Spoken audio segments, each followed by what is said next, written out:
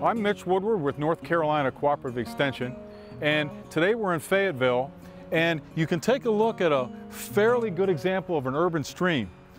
We do urban stream repair and restoration because sediment is the #1 pollutant in North Carolina, and much of the sediment comes from eroding stream banks.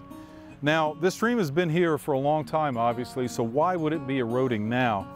The reason is impervious areas. And what I mean by impervious is upstream, we have a basketball court, we have rooftops, we have houses, we have roads. And every time it rains, all that water washes down through the stream and can impact the stream banks, as you see here. As long as we have vegetation, it's held pretty well. But if the velocities increase to a point where the soil starts to erode, that's when we get sediment and soil in the water, and that's when it causes water quality degradation. So our program is addressing stream pollution and addressing how we can control erosion on stream banks and some practices that we'll show you. I want to draw an important distinction between stream repair that we're dealing with today and stream restoration. Stream repair is less expensive and you don't require a permit to do it. So here we have the tools of stream repair. What that means is we're working out of the water. In other words, if you take a look at this stream and we've got sandbars, we've got water here. If you look, there's a term called ordinary high water. Very important to understand. In this stream, ordinary high water would be about at this intersection here. You can see between the sand and then the banks. It's important to know that because if you do any work below ordinary high water, putting in a structure, moving rocks, adding materials, you cannot do that without a permit. That's very important. But the work that we're doing today in putting in matting, putting in things like live stakes, we're working above ordinary high water, and that does not require a permit.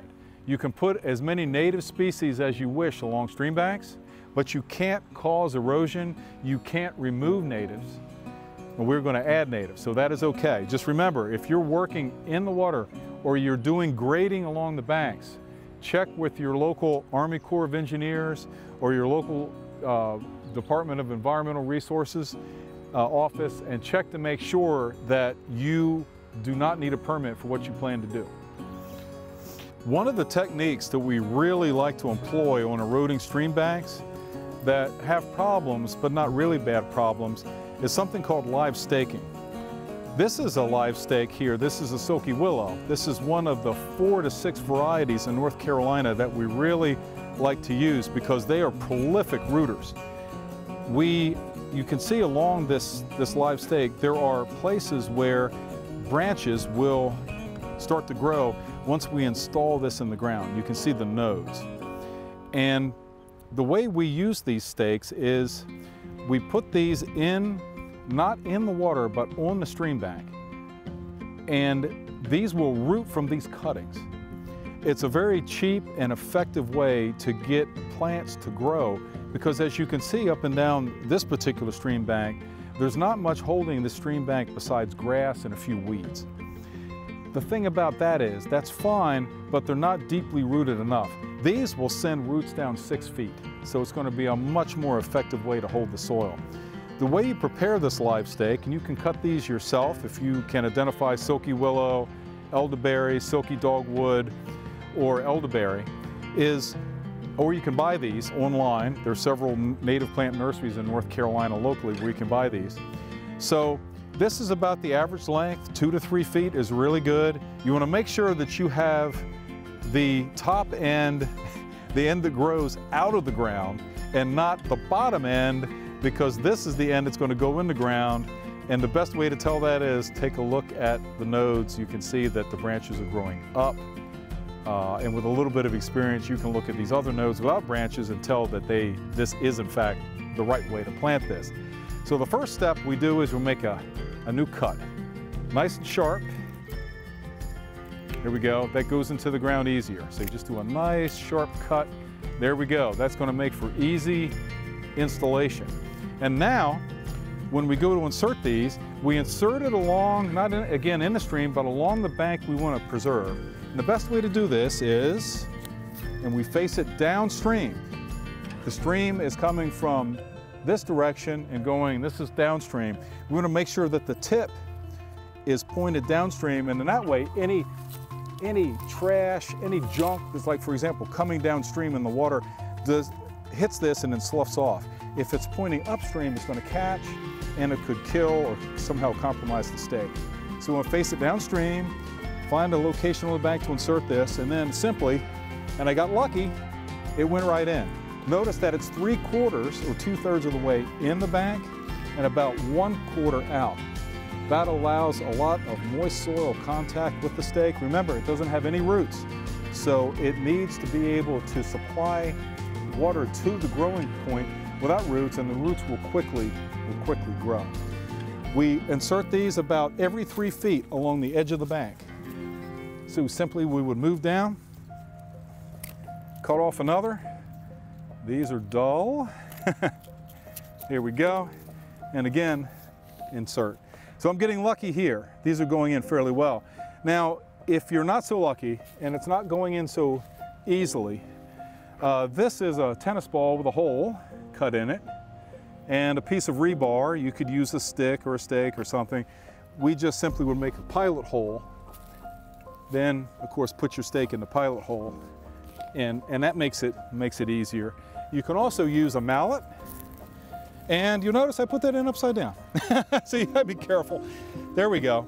And now, have a flat surface that you can strike. Use a mallet, and you can hammer these in. If you split it like I just did, just simply cut it, because now the split, if it's split like this, it's going to desiccate the plant too fast. And so now we've got this inserted, we've got a nice clean cut. The down part is down, the up part is up, and we're right in an area where erosion is occurring. This will grow about 6 inches the first year.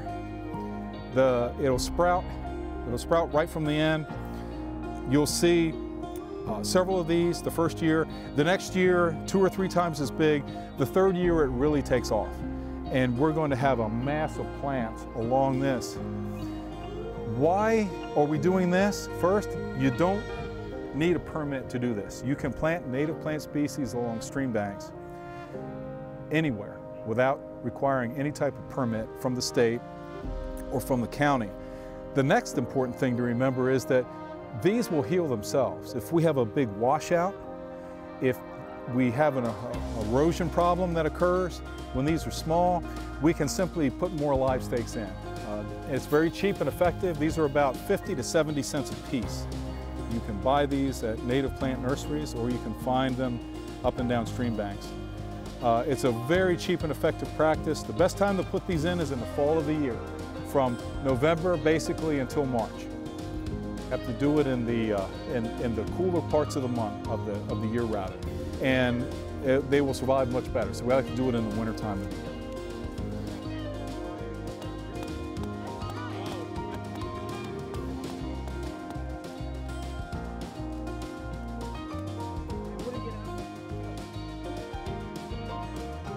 Again, I want to emphasize that before you undertake any type of stream repair or restoration, that you visit with your local extension office, your local soil and water, and Army Corps of Engineers, who has jurisdiction over the waters of the state of North Carolina.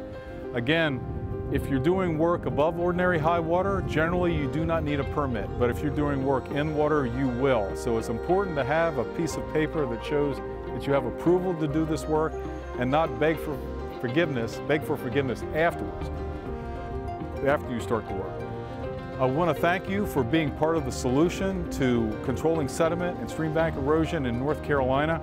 If you want any additional information, go to our Stream Repair Workshop website. It would be NCSU Stream Bank Repair Workshop.